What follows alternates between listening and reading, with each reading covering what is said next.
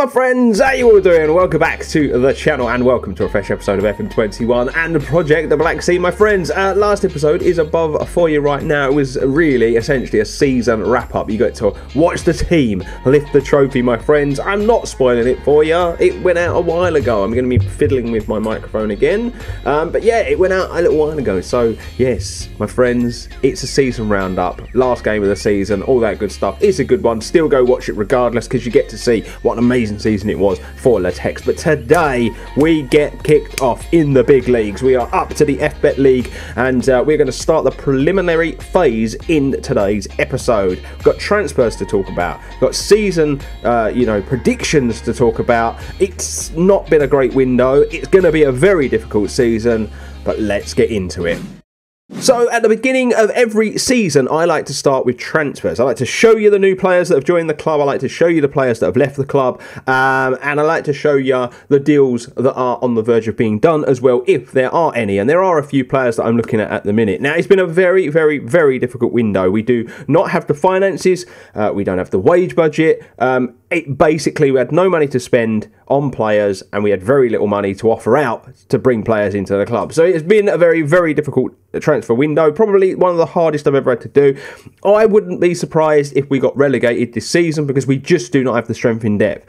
We have to keep our best 11 fit to even stand a chance, and I just don't think it's going to be possible. But the outs, Adrian Gerganov left the football club on a free transfer at the end of the season. His contract was running down. He's an okay player. He didn't make any appearances for us last season, went out on loan, and we just kind of let that run down. And as far as other players are going as well, released Martin Sandov. He was atrocious. 6.35 his average rating from 4 appearances. He really was terrible. So I just decided to let that contract run down as well, and we've let him go. Now, as far as players have come into the football club, you will see loans, free transfers. I have 3 or 4 other loans as well at the moment that are kind of in the mixer, but a lot of the loans that I've been trying to do, they've rejected coming to the club. Basically, it's been accepted by their parent club, but when it comes to joining, they're just not interested. We don't have the reputation. It's going to be a very, very difficult year, and I kind of feel like we need to use this season potentially as a springboard to move on. I just don't know if we are going to be able to grow Litex into something big, make them a giant of Bulgarian football again. With the finances the way they are, it's just impossible. I just can't see us being able to build a team good enough to ever really compete and still try to meet the objectives of the series. It's just one of those things. But anyway, I am waffling. Let me show you the signings. Dylan Mertens is the first of the 2 loan signings that we've made. A 25-year-old midfielder. He is coming in as a backup. No wages are being paid, so it is an ideal signing for us. And I think across the board, attributes-wise, he looks like a very, very good player. Like the fact that, he's well-rounded and he can do a job in there. Deep line playmaker, advanced playmaker. They're 2 that we do use a lot, and I think he'll be able to do a really good job for us. The second of the loan signings is that of Navshiv Cisse, a centre-back, a position we needed some depth in, and we've managed to bring this lad in. Now, his mentals are not ideal. Good determination, but his mentals are not ideal. That bravery, composure, concentration. But I like the heading, marking, tackling. I think they're very, very good attributes. Not the best getting off the floor. And he isn't the quickest across the ground either. But he is still a damn sight better than a lot of what we've got at the football club. So it made sense. And again, no money being paid. So saving ourselves a few quid on wages. Marian Kusev is a centre-back that's joined the football club. Really, he's one for the future, but he's being thrown in at the deep end. He's going to be playing in the first team. I love the determination, so high. 20 years of age as well, so meet some of the objectives that the football club want us to meet in signing under 23 Bulgarian players. So yeah, I think he looks okay, and if we can develop him, he could turn into a bit of a monster. So yeah, good signing, that one. And one I'm really, really excited about is that of Svetoslav Petrov. Comes in for next to no money, basically. He comes in for initially nothing, but appearance-based, it can go up to about 5k, which I know isn't a lot of money as far as transfers are concerned, and he comes in from Ludogorets. 3-star current ability, £160 a week. He's going to be playing backup to Racine, actually. That's where I see him more as an advanced playmaker.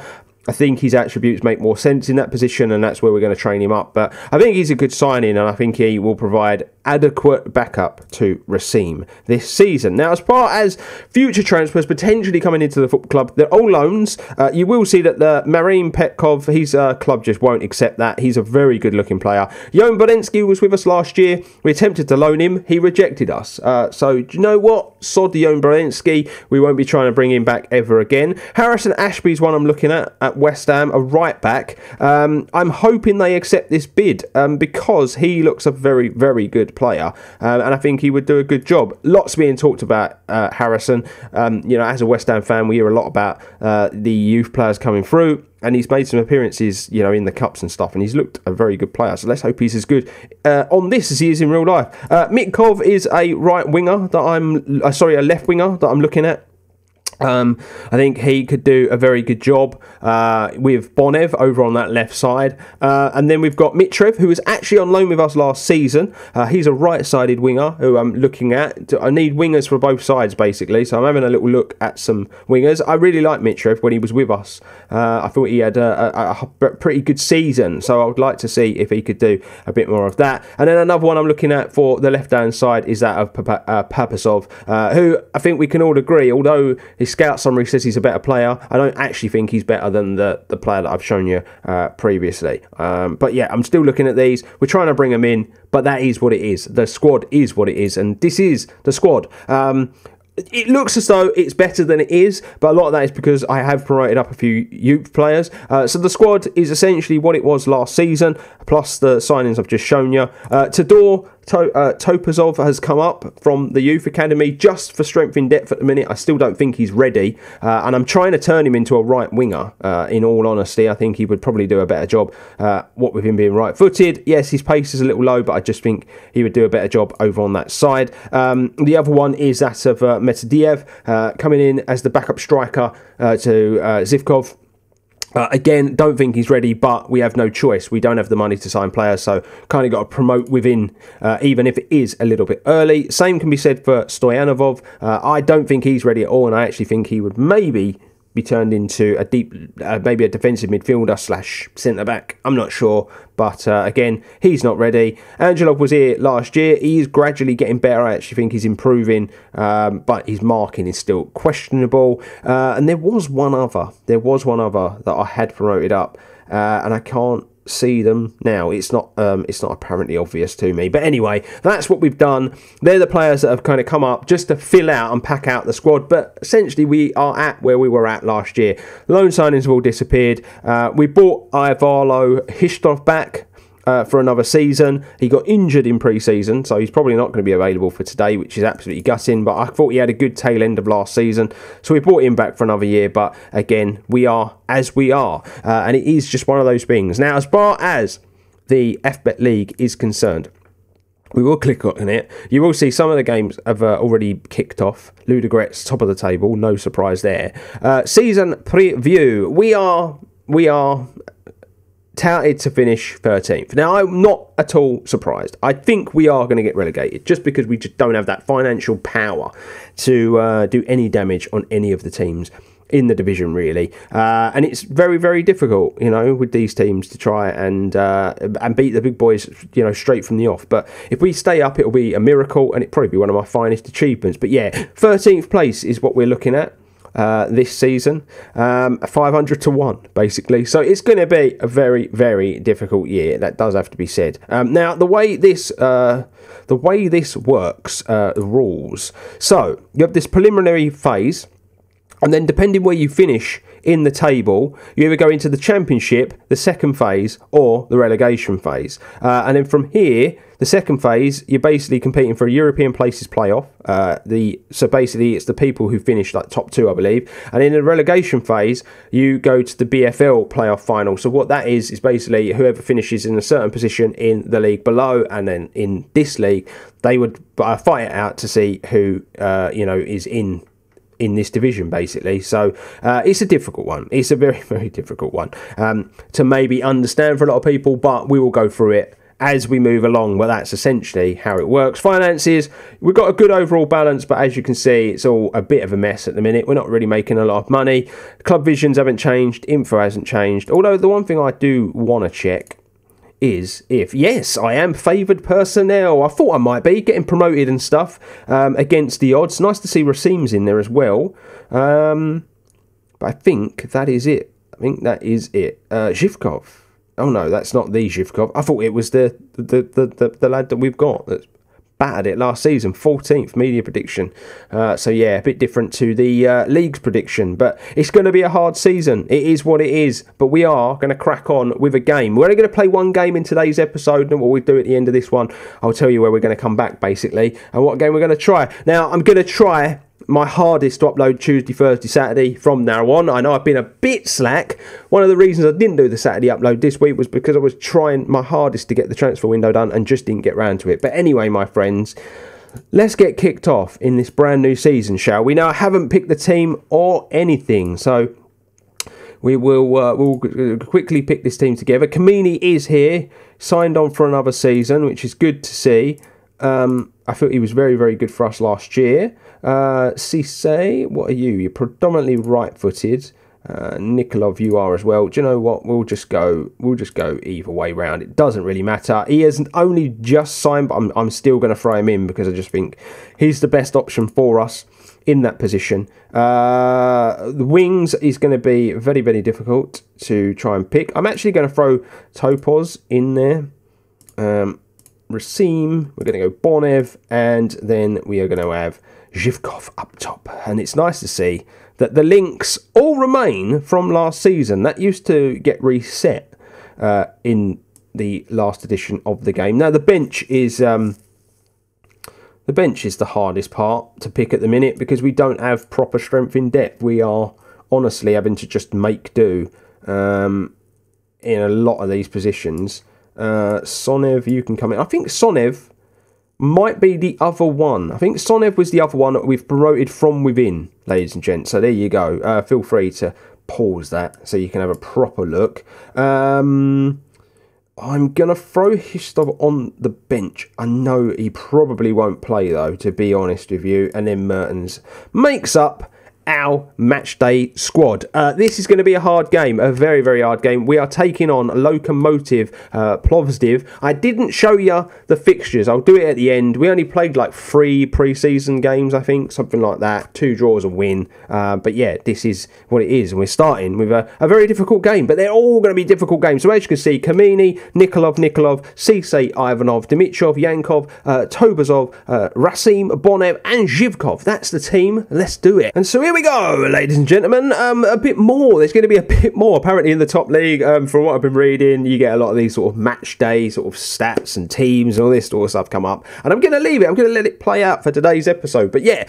let me know what you make of that transfer window. Drop me a like if you think I've done a good job. And let me know potentially where you think we still need strengthening. It's difficult for me to get you involved in the transfer market in this series because finances and whatever, but if we end up at a big team with a lot of money, then you might be able to start getting involved. But yeah, if you've got any maybe suggestions or whatever, year 2 Football Manager, do let me know. But that was decent. We actually nicked the ball there, but it's going to come back at us. Good stuff though, to win the ball from Nikolov. Out to Nikolov, ball over the top. Zhivkov's in. He loves this. Oh, what a goal from Radosem Zhivkov. He's chipped the keeper. What a finish. Oh my God, I was not expecting that. That is a great finish from Zhivkov.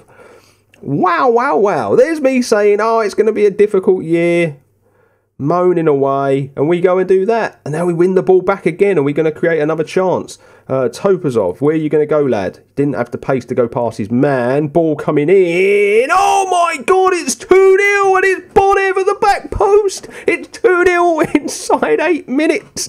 I can't believe what I'm watching. I genuinely can't believe it. There you go. That shows you how much I know about this game and this team, clearly. 2 assists for Nikolov from the right-hand side for the fullback. I don't even think he achieved that last season. So he's already having the game of his life. Ivanov now. comes forward, nice, into Racine. It's a lovely ball. It's a good header. It's over the bar this time. And it's really, really good. Really good from Litex. I'm amazed. A few yellow cards are being dished out. I'm a bit worried about them. Our discipline last season wasn't the best. And I don't tend to tackle too hard, but it is what it is. It comes back out. Oh my God, how did that not end up in the back of the net? I mean, he was jumping around like a jack in the box.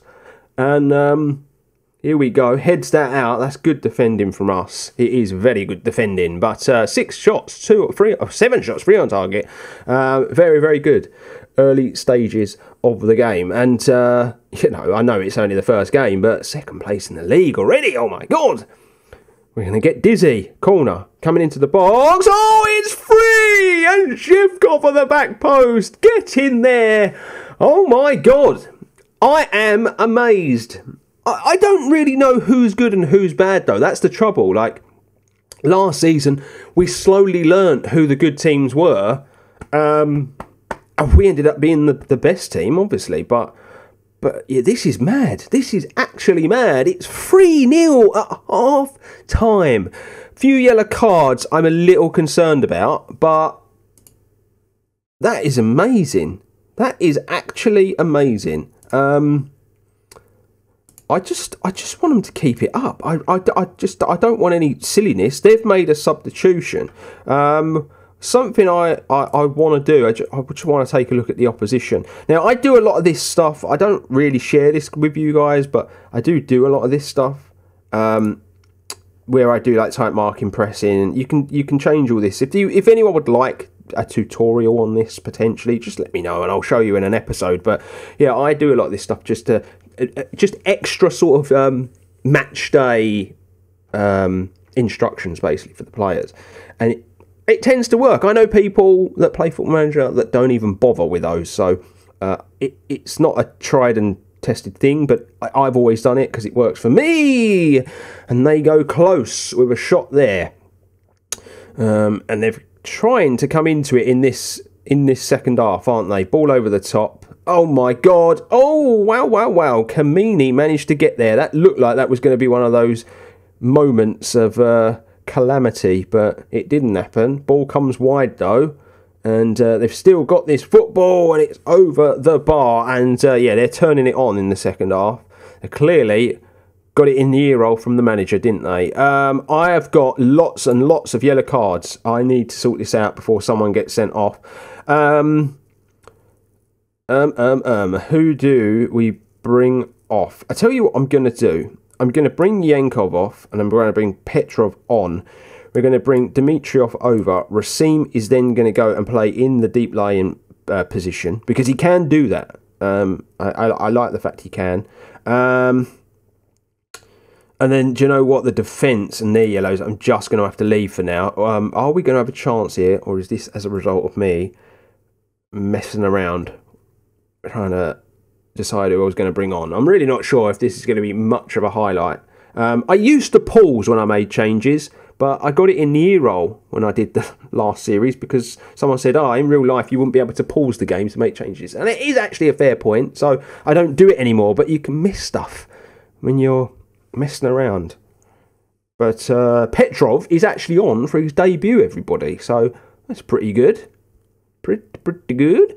Here we go. Ivanov throwing into Petrov, who can't keep that ball down. And there we go. And I knew this was going to happen. This is why I was trying to deal with the yellow cards. And Cisse, on loan, on his debut, is now banned and isn't going to be playing in the next game. And yeah, it's an issue. It really is an issue. I've just brought Petrov on. I think I'm going to take Racine off and we'll bring Angelov on. We'll pull these back. We'll put Petrov into the midfield. It should be okay. A bit of me wants to pull off other players now, but I don't really have anyone to change things up. But yeah, it's a worry, isn't it? Balance. Do you know what? I'm gonna go I'm going to go defensive. I never do that, but I'm going to go defensive because I want to protect this lead. But yeah, that's unfortunate. I'm not going to do that. Excuse me. I'm not going to do that because that would just be silly. Why would I put him in place of a winger? But yeah, I think we're going to win the game anyway, which is all good in the hood as far as I'm concerned. Petrov, we nearly scored again. We nearly scored again with 10 men. That's an awful clearance. Oh my God, it's 3-on-1.